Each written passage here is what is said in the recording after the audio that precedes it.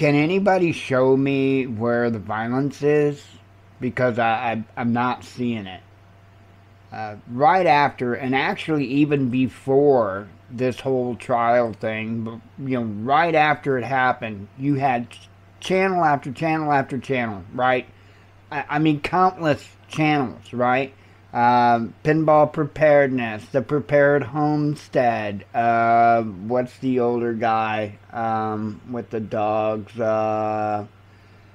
Oh gosh, I can't remember, but he's completely out of his mind and out of hand with his idiocy and his lunacy at this point. Lives in Georgia, got a couple of little dogs, works in mental health, probably needs to be a patient himself at this point.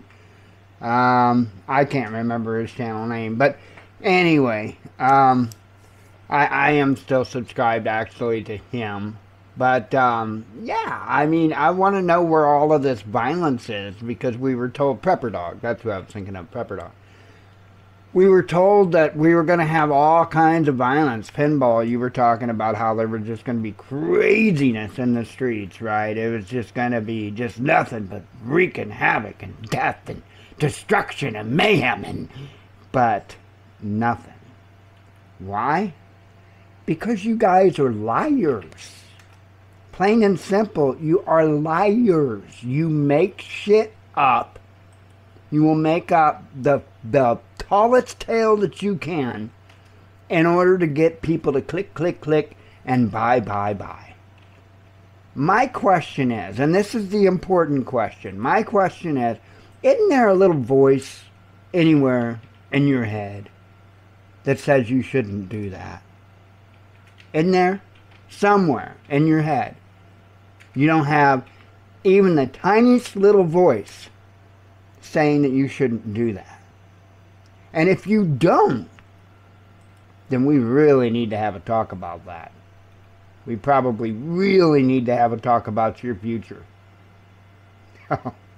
I'm just saying, if you have no conscience, if you have no ability, none at all, to recognize the difference between right or wrong, well, then you're probably not somebody that should be not only a part of society, but on YouTube trying to lead it.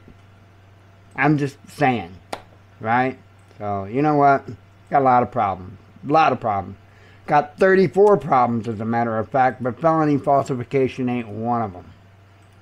I just do it as a joke. Do I think Trump's guilty of it? No. Do I think this is a witch hunt? Yeah. Do I think it's all a circus sideshow just to keep all the idiots going at one another and all that while both sides continue to work together as two wings of the same bird to get the same agenda done that's been going on for over 100 frickin' years, and all you tools are stupid enough to follow for it? Check.